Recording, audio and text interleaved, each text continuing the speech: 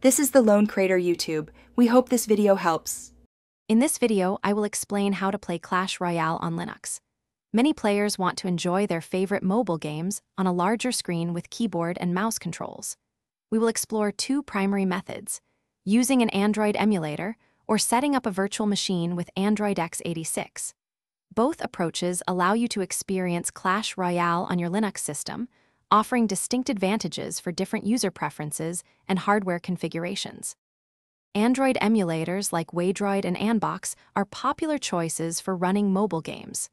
Waydroid, for instance, provides a containerized Android environment, often delivering excellent performance. Anbox aims for seamless integration, making Android applications feel like native Linux programs. After installing your chosen emulator, you will typically need to install the Google Play Store or directly sideload the Clash Royale application package for gameplay. Another powerful method involves running Android x86 within a virtual machine, such as VirtualBox or Qemu. This creates a dedicated Android operating system on your Linux PC. You will download an Android x86 ISO and install it as a guest. For smooth gameplay, ensure your virtual machine has at least 3 GB of RAM and 2 CPU cores allocated.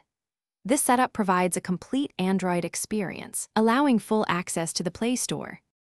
To ensure the best Clash Royale experience, optimize your system.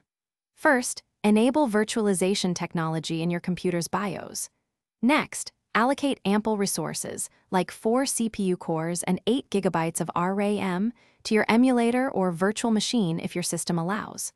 Within Clash Royale, consider disabling the high frame rate option to reduce potential lag. With these adjustments, you can enjoy smooth and responsive gameplay on your Linux desktop. Thanks for watching. Consider subscribing if we helped you.